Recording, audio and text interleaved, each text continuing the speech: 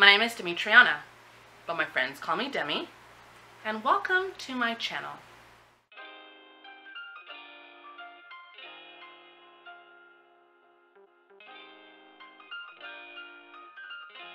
Welcome to all of you watching me on YouTube or on Rumble. I see you there as well.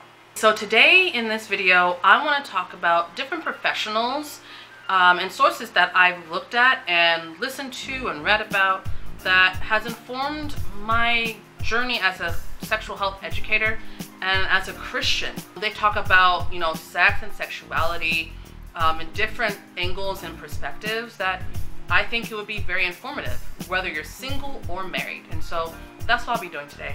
And sorry if I'm looking down here and there. I just want to make sure I don't miss anything. I want to specifically highlight 3 different professionals that I have a lot of respect for. I may not agree with everything that they might talk about. The information that they provide is very insightful and has actually really helped me. The first one I want to talk about is Dr. Juli Slattery. She has a ministry called Authentic Intimacy. She not only talks about, marriage in the context of adult relationships and things like that, but she also talks about how parents can talk to their kids about sex in a godly way that's very edifying. I read her book, Rethinking Sexuality. That book is so good. I highly recommend it. It really helped me to get a much more mature perspective on what sexuality is. And it's from her book that I learned so much about how sexuality is about that deep knowing that God created us to want to have that deep intimacy with Him, to be drawn to Him in that way, to want to be open and raw and vulnerable with Him, even though it can be uncomfortable when it comes to our relationship with God in that way.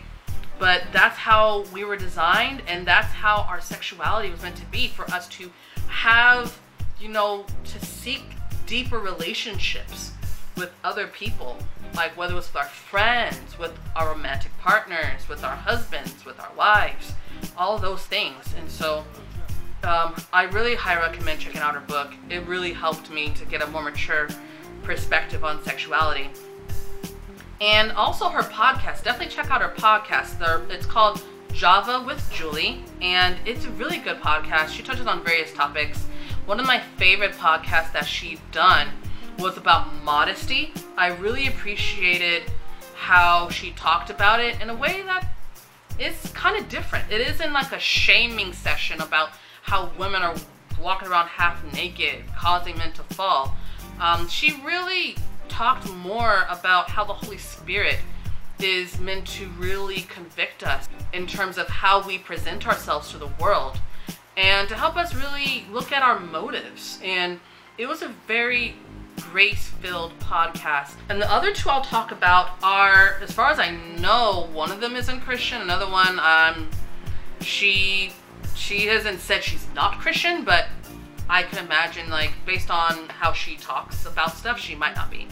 And so the other person that I want to talk about is Dr. Laurie Watson. I saw her on some of you might be familiar with Kevin Fredericks and his wife Melissa Fredericks, Kev on Stage and Mrs. Kev on Stage. They had a podcast called Love Hour, and Mrs. Kev on Stage, or Melissa, she would bring on different guests to talk about sex and relationships. And Dr. Laurie Watson was on there, and she was talking a lot about pursuers, initiators, withdrawers when it comes to sex between a husband and wife. And I just really like the language that she uses in order to talk about it. And I checked out her podcast. It's called Foreplay Radio. Let me make sure I got it right. Yeah, Foreplay Radio, Couples and Sex Therapy. There's this one podcast. It's episode 107. It's called Ultimate Sex Game. And it was really talking about, I think it's game theory or gaming theory when it comes to sexual dynamics between partners. And I don't know, like, even though it was not a Christian podcast, God really used it to help me see how selfish I had been when it came to sexual desires and how much I wanted to have sex when I was married. It's not to say the desires are bad. It's just more so really helping me to realize that sex, intercourse, intimacy, it's so much less about making sure that I get all that I need and all that. I just highly recommend you checking out that episode. It really helped me to think. That coupled with Dr. Slattery's book and the different podcasts really helped me to just mature more in terms of how I approach intimacy with my husband. Before I go on to the last one, some honorable mentions. There's this podcast, Sex Chat with Wives. It's a Christian podcast, Christian women, and it's just a couple of women that are a bit older, and they talk about, their experiences, through, their marriage when it comes to, sexual intimacy with their husbands. They talk about different trials they have gone through, whether it's illness, infidelity, different types of things that would have an impact on their sex life and how to rebuild trust, and also just taking away the shame of sex and talking about it. I really like their podcast as well.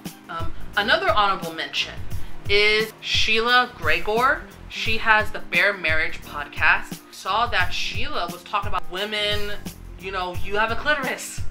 Sex is for you too. That's something that isn't talked about in Christendom a lot. I appreciated her talking about that because I felt so seen hearing from her, because I always heard about women not liking sex, and I'm like, I don't relate. Even though I was a virgin, I was like, I really want to have sex. She really helped me to understand that there's some women that experience certain things, and this might be why. Because of purity culture, because of what we've been taught, because of what men have been taught. She talked about vaginismus as well. I'm like, gosh, finally, Christians talking about vaginismus. And so I think her podcasts are awesome.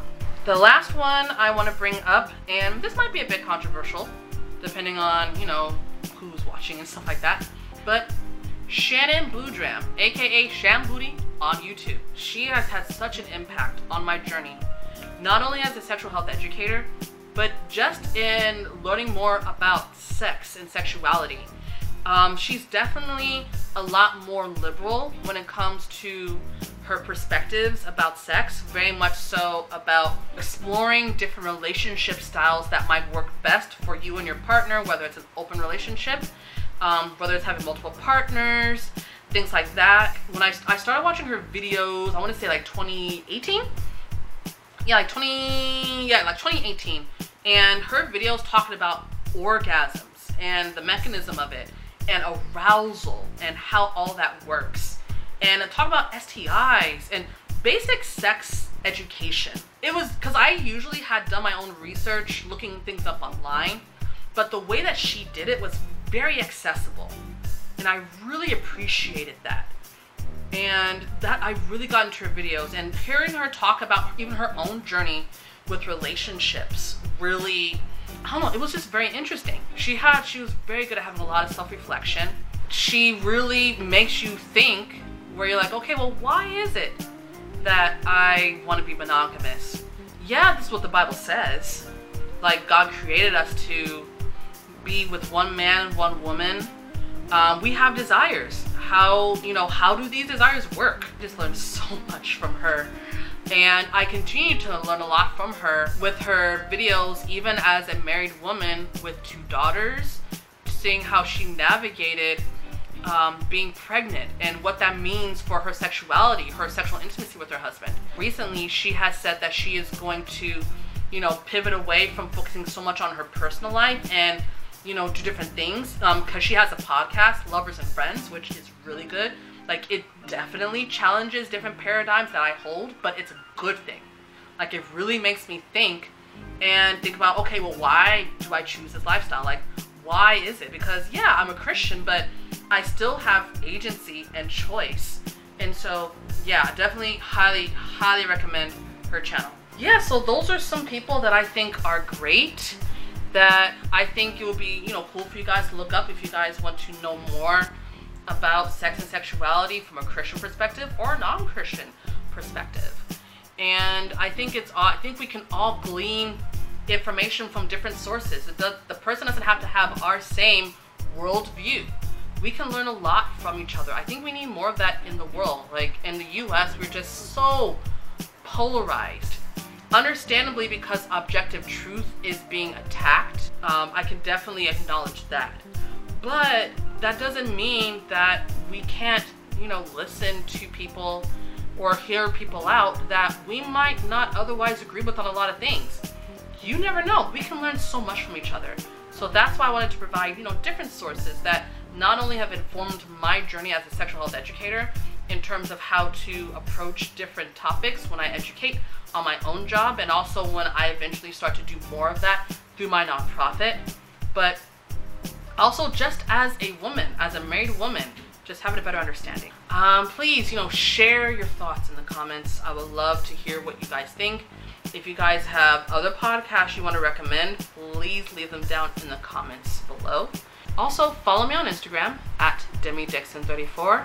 I'm more active in my stories, but if you also want to have a more one-on-one conversation about this topic instead of in the comment section, that's fine. You can send me a DM and we can do that there. But thank you all so much for watching. I hope you all have a blessed day. Please like and subscribe to this channel, and I will talk to you all in the next video. Bye.